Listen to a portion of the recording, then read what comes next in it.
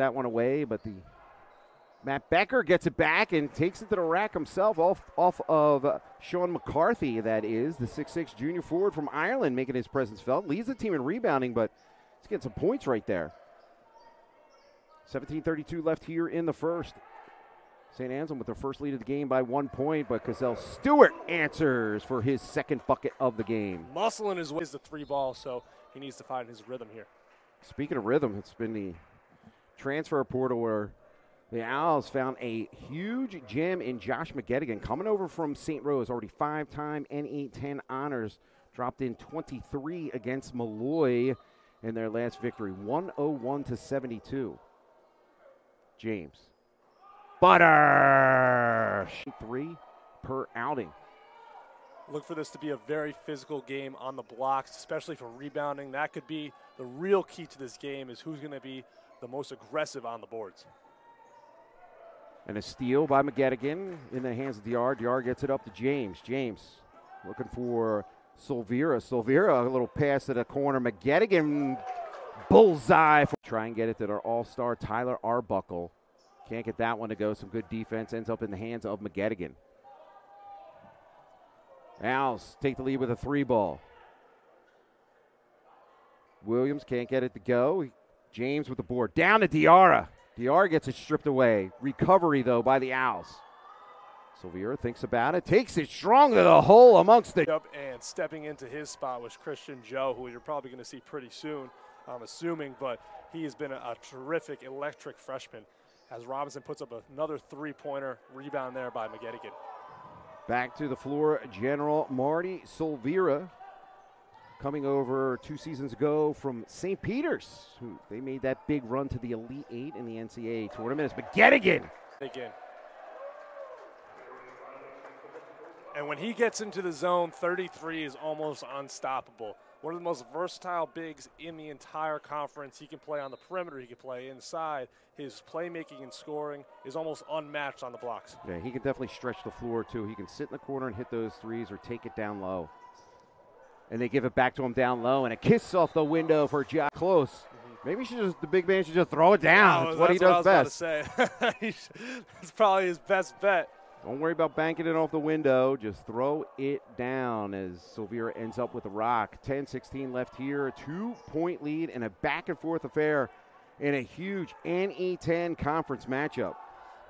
Now the Owls are going to the blocks here, trying to set something up on the perimeter. Freshman guard out of Queens, coming in from Trinity Pauling High School, 2022 Founders League All-Conference first-teamer.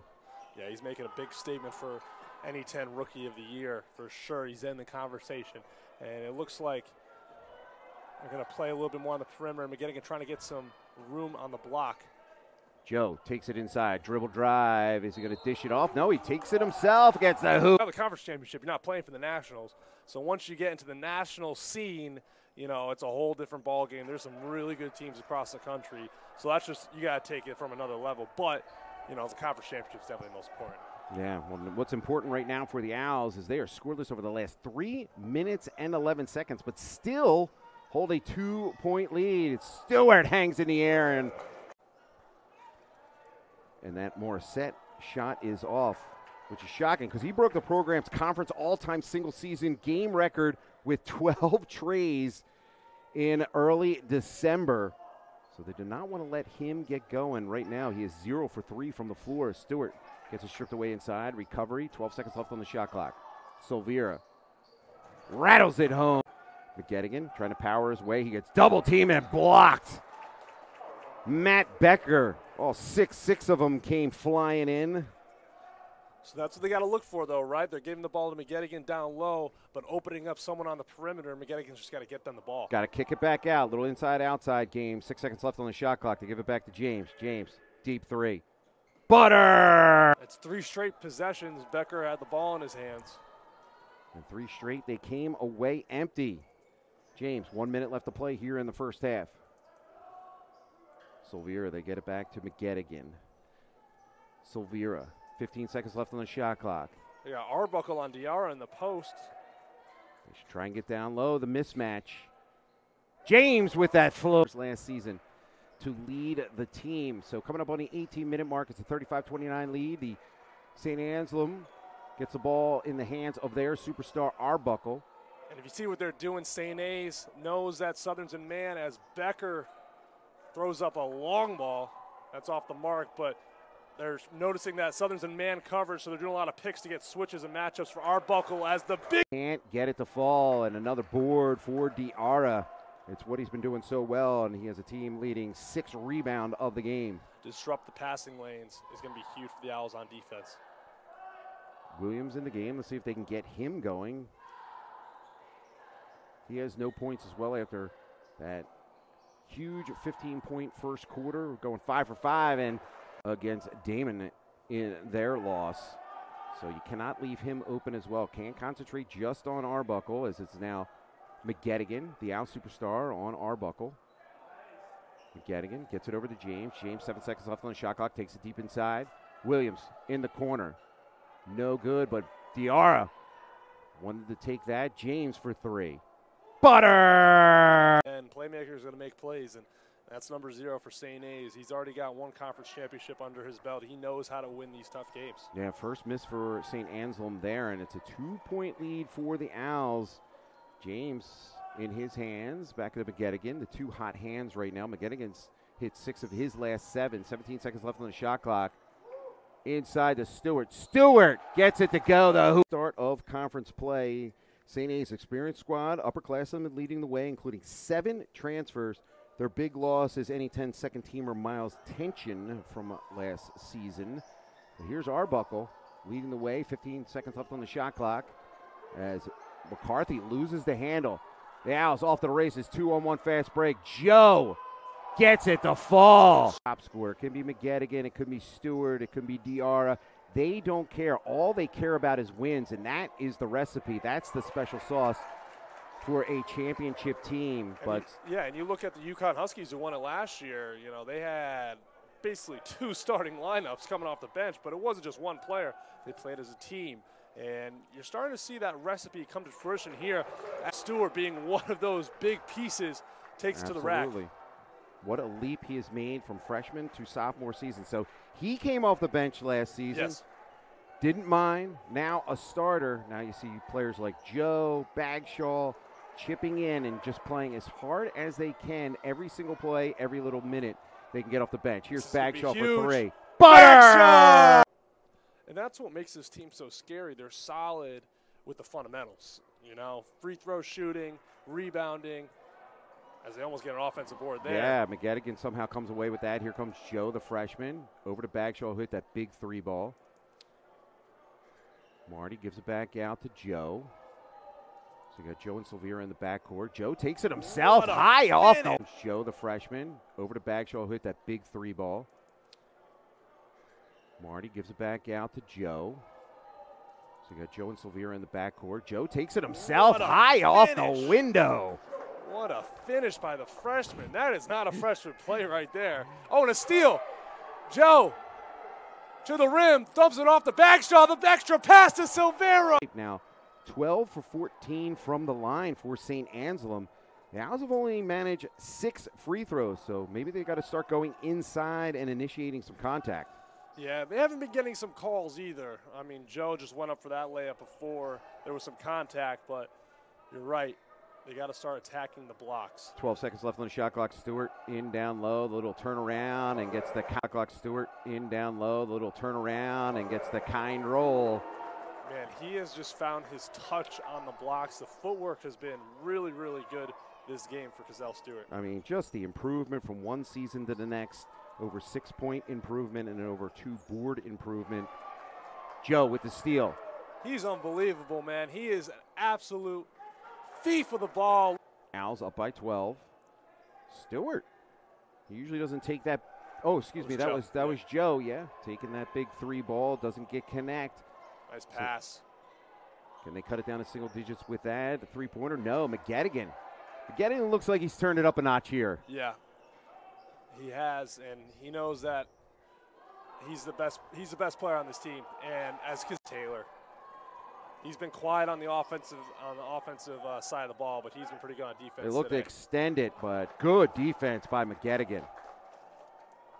Took Becker to task there.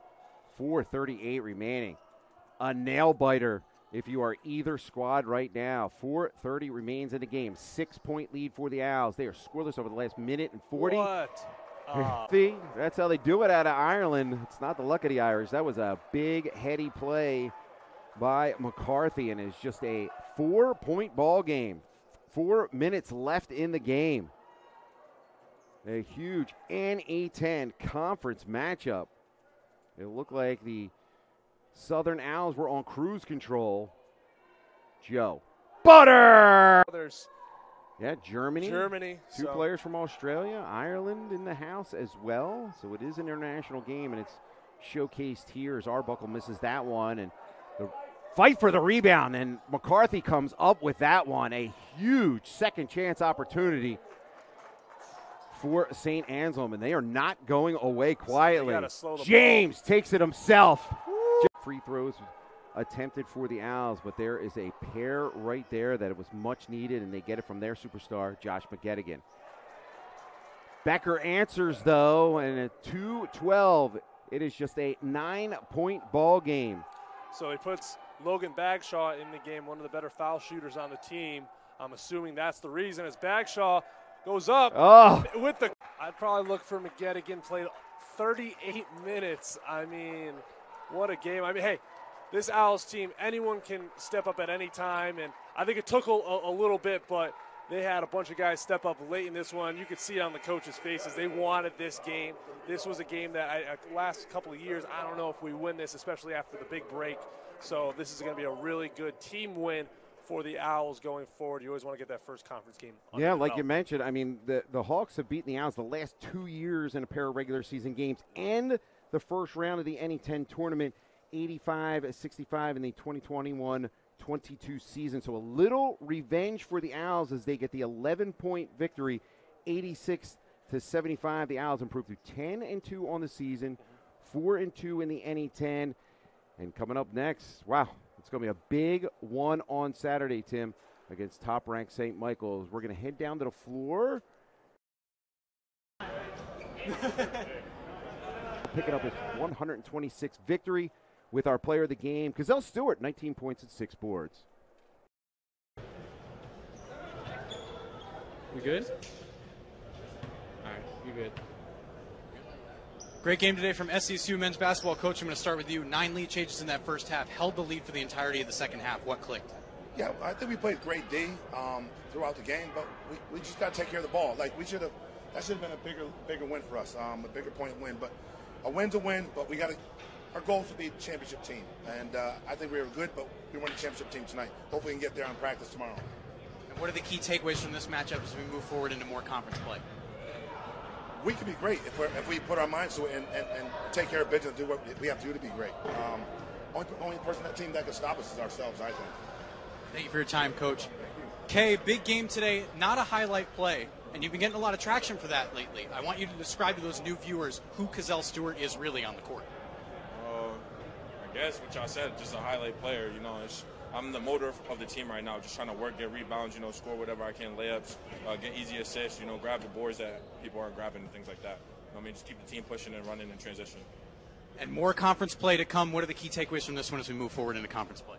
Definitely, we got to work on our defense, you know, talking more on a lot of switches and ball stuff. You know, those are the things that we're going to have to get better in practice. And then, you know, like Coach said, working on our turnovers, not trying to turn the ball over as easily. And then, you know, the better we get at that, the more we're going to play better. Thank you for your time, Kay. Big win today for SCSU men's basketball. Back up to Chris in the booth. All right, we good.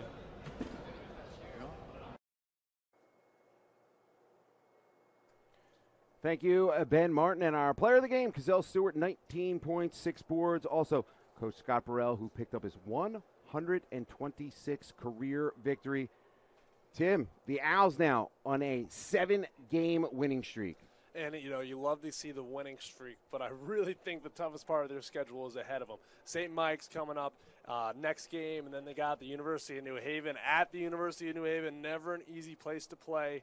So I think we're really going to see what this team is made of in the next couple games. Well, they started out on the right foot with a 11-point victory. The Owls 86, St. Anselm 75. For Tim O'Shea, I'm Chris Smith. Good day from James Moore Fieldhouse, home of the Owls.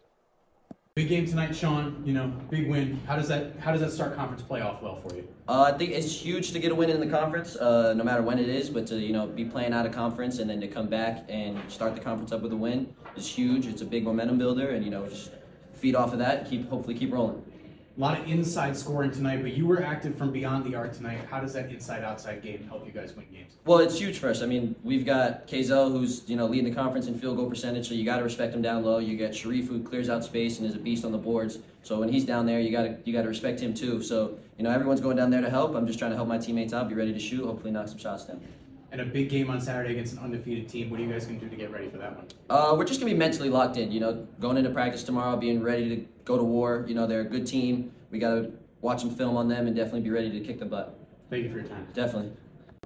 Coach, a lot of inside plays tonight, a lot of inside scoring, a lot of rebounds. How does that inside game help you guys win games? Well, we have two tough guys that do a lot of damage for us down low. So when we get to K, usually a bucket, Sharif's usually a bucket. And if we do miss, those guys mop up a lot of stuff and get those offensive rebounds and defensive rebounds. And a big game on Saturday against an undefeated team. How are you guys going to prepare for that matchup? We got to come focused. We got to get better tomorrow in practice. St. Mike's is tough. They're really good. They play in matchup zone. We got to work on our zone offense, but we got to be able to stop people. And we did that tonight. We usually do it. We got to carry it over on Saturday. Thank you for your time, Coach. Thank you.